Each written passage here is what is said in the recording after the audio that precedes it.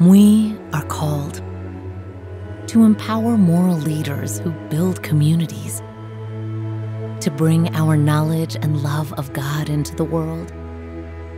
We are called to confront racism head-on, honoring the fullness of all people, to answer the theological challenge of living in balance with nature. We are called for 200 years and for tomorrow. We ask and answer life's biggest questions. We build communities that respect and replenish the natural world.